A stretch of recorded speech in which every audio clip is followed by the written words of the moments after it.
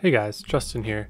Quick note, I saw a really good question on last week's video about how do we know if I'm not just throwing great setups into these cars during test sessions and getting these times, so I decided to do a race today and show you guys the long run strategies through a race. If you find any of this helpful, please like the video, it helps me out a lot with the algorithm, and subscribe if you want to see more of these videos because I'm going to do them every week.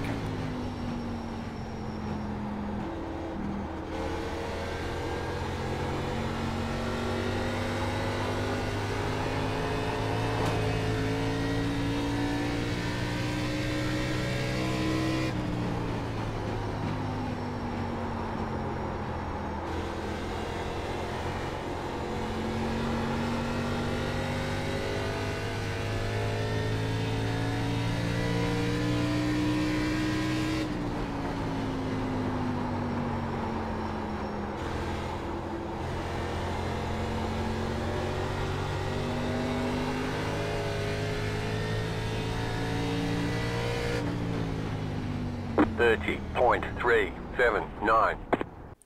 Alright, let's take a look at that. So a recommendation from the last video, I'm putting the inputs more front and center for you guys to see. So as you can see here, I'm using a lot of brake, just as usual, going in, building up as much momentum as possible. And I actually pretty much screwed this up. So you saw me kind of scrape the wall. For some reason I got blessed and only lost a little bit of momentum there, so I decided to go on with the lap. But in a perfect world, you don't want to do that. You're going to be completely hooked up and going straight.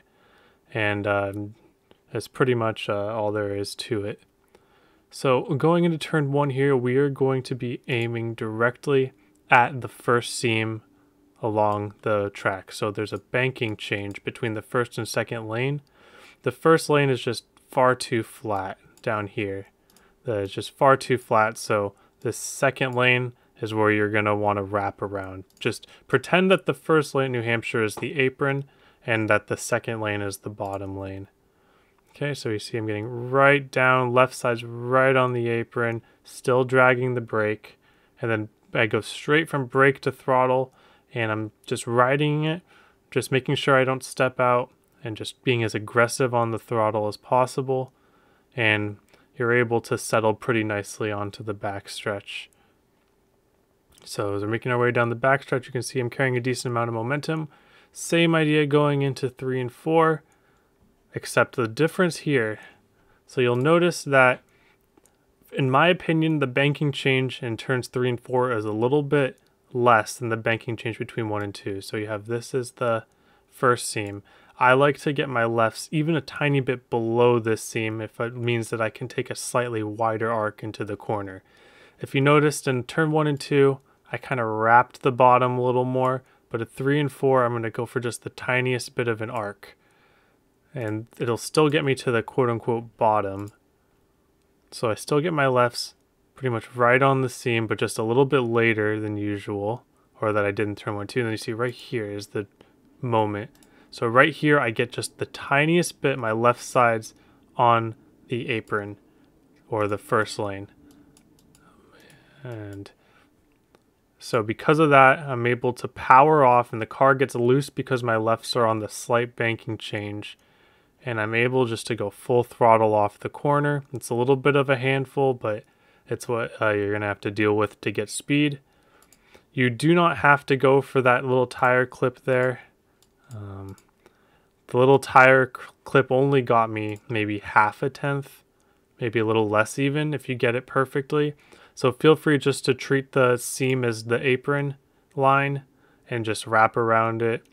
Get aggressive on the brake, aggressive on the throttle, and with enough practice and rhythm in the braking points, you'll be able to put down a lap like that. And one more trick I want to mention to you guys is the entrance of the corners. So if you look really closely at my timing of entering the corner, I actually get on the brake and barely turn the wheel, and I kind of stab the brake. You notice this little stab right here, I'll just show it again. So I stab it to half, and that gets my car rotated with the 60% brake bias.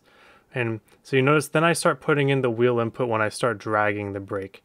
But the stab allows a quick rotate of the car without having to turn the wheel, because turning the wheel to turn the car is comparatively pretty slow in this situation. So you see I stab the brake and then turn into the corner and drag the brake. So stab, then drag. It's a very interesting balance because you want to go to about half. You see it really turns my car down. I'm barely even turning the wheel when I stab the brake, and it just gets my car pointed right where I need it to go. And then I start jacking the wheel more. And you notice I'm modulating the brake, and then I go straight from brake to throttle. So if you want to maximize your speed, stab the brake to get rotation, and then do straight from brake to throttle. Those are my 2 tips on the pedal sides of things. Alright, so I just got done with the race here. I ended up second, and I'll explain to you why that was and what tire strategy you're going to want to be playing. So I was shifting the entire race, and I'll show you what that looks like here.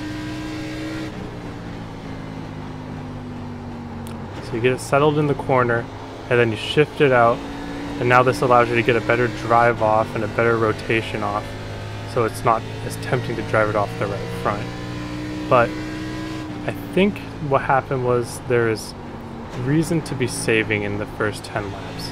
I think the first 10 laps of the race, if you run about 2 tenths or so, 1 to 2 tenths off of what you can do with this optimal line, then you'll save enough tires for you to be able to have faster speed at the end of the race. So as you can see here, I ended up about in the high 80s, low 90s, whereas the guy who won was ending up in the 70s. So this was because you can see here, he's shifting too, but you see how much steadier he's staying? I was attacking this corner because I believed that that was what was going to get me the win, but you can see here that he's just letting the car roll for a super long time. He shifts down a lot later than I do. It's almost bogging down how much he was shifting there.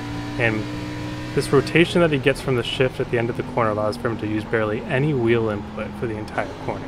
And he's losing time to me here because I'm going very hard right now. But he's only losing a marginal amount of time, and that time is going to get paid back.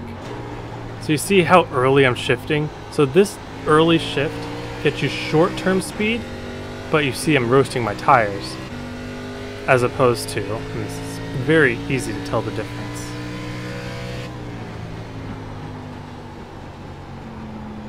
Very late shifting and easy off. And now you see he's running slower lap times than me, almost a tenth and a half. So that was a little later, but it still wasn't late enough. You still heard my tires after I shifted.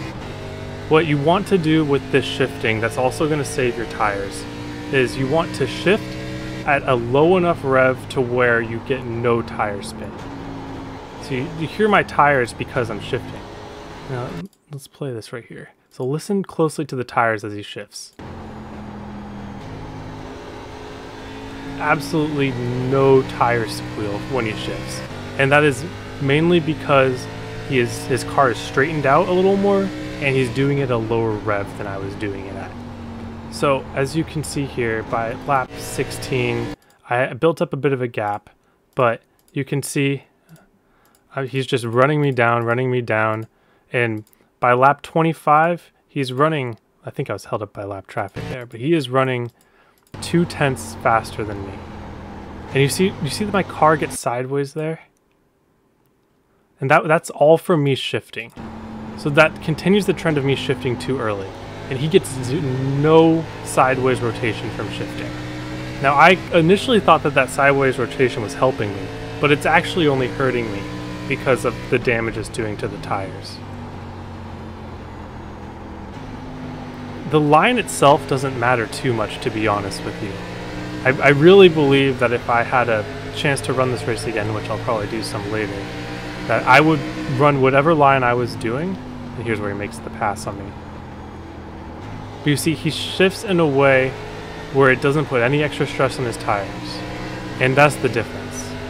And so he's able to just outrun me for the rest of the race because he's able to save a ton of tires, both right front and right rear. Because as you can see,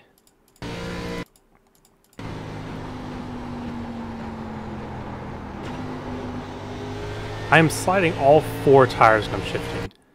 And that's partially because of how turned my wheel is and how high the revs I'm doing the shift at.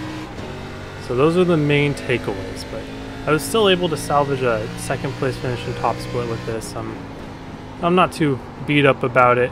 I know that I know what to do now, which is the most important thing, and hopefully you guys are able to learn a thing or two from this race run. And I think that just about covers it. It's really just the same strategy the whole time. You just wait on your car to get low revs, and then you smoothly pick up the throttle out of the corner. Watch this guy one more time.